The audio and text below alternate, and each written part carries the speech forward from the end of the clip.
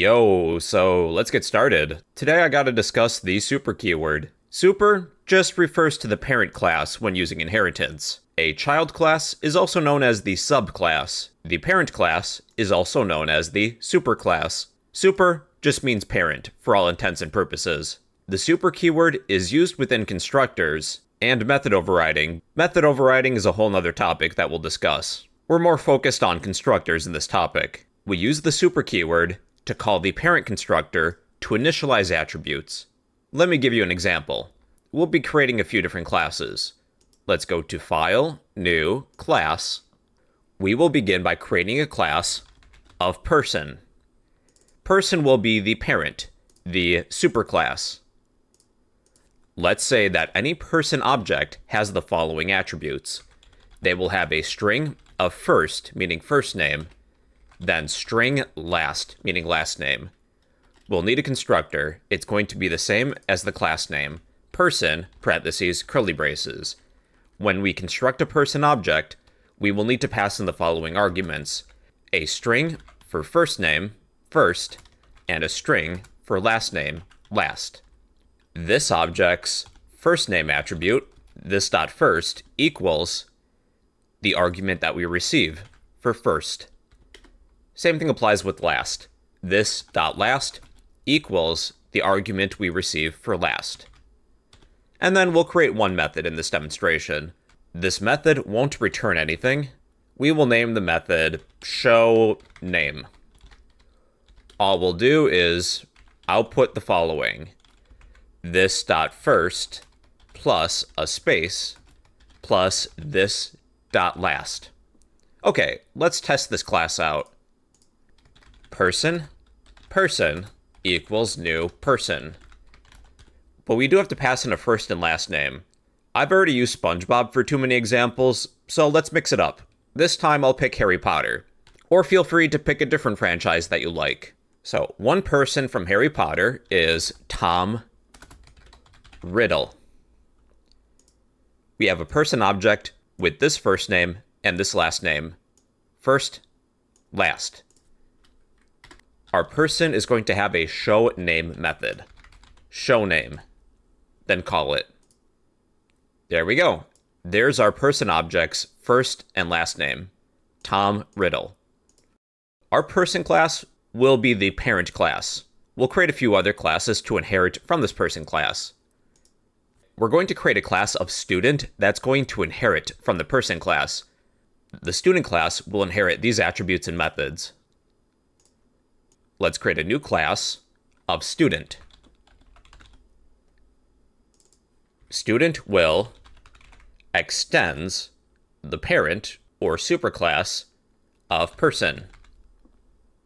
Since student is inheriting from person, student is going to have a first and last name already, and a showName method. What other attributes does a student have that a person might not? Well, students have a GPA, a grade point average. We'll declare that as an attribute. Double GPA. We're going to create a student constructor. Let's say that when we create a student, we need to pass in a string for first name, string first, string last, and double GPA. What's their grade point average?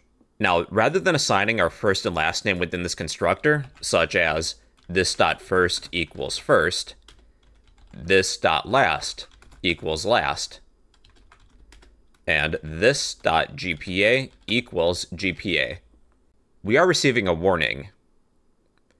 There is no parameterless constructor available in person.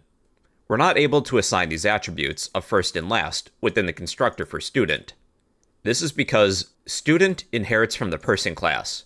Since the constructor of our parent requires a first and last name, we have to pass these arguments to its parent of person.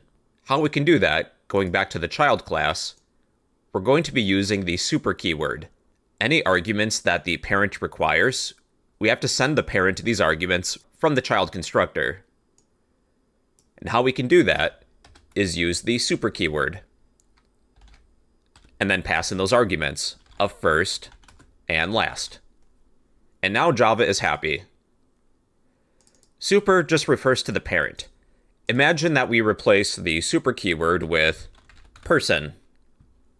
Think of it like that. And now this should work. Going back to our main file, we should be able to create a student object. Student equals new student. We have to pass in a first name. First name will be Harry. Last name will be Potter. Then we have to pass in a GPA because our student constructor requires it. Harry Potter has a 3.25 GPA, let's say. Our student object should have these attributes, this method, and this attribute from the student class of GPA. Let's test it. Student.showName. This student's name is Harry Potter, and they should have a GPA. Let's print student's GPA attribute. 3.25. But not only that, let's create a method to display their GPA.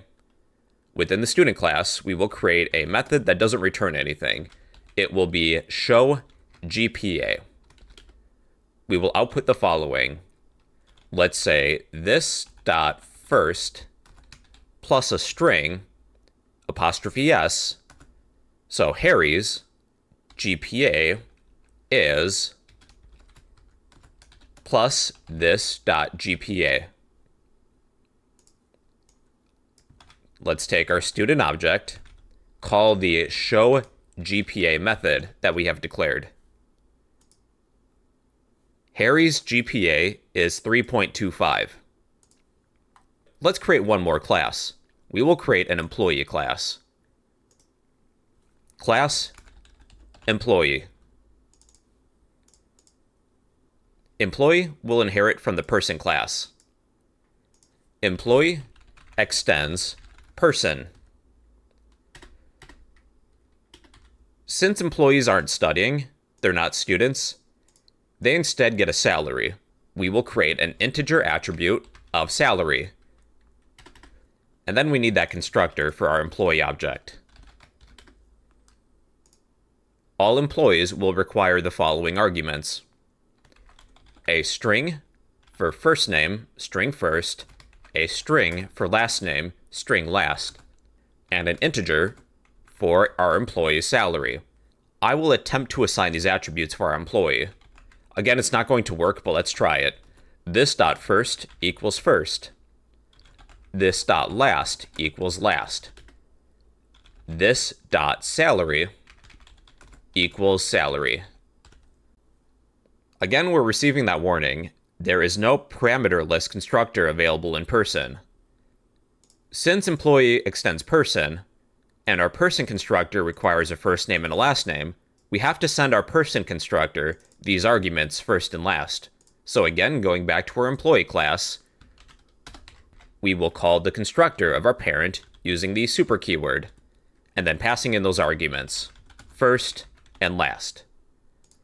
Let's create a method within our employee class, void show salary. Let's output the following. We'll say this.first, this person's first name, apostrophe s. We'll create the employee of Hagrid.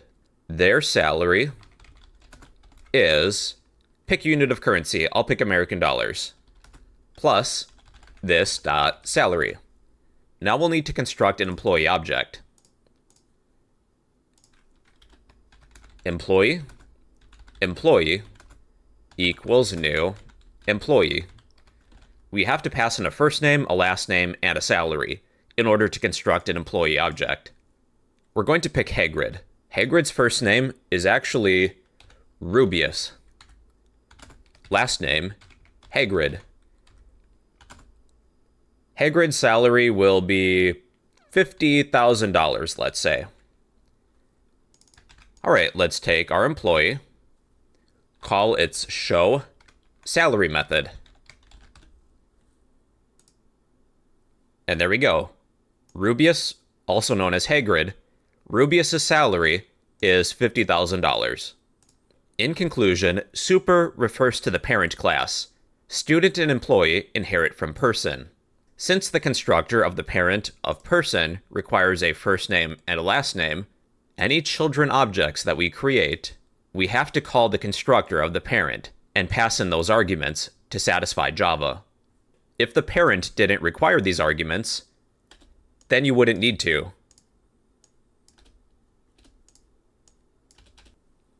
And well, everybody, that is the super keyword in Java.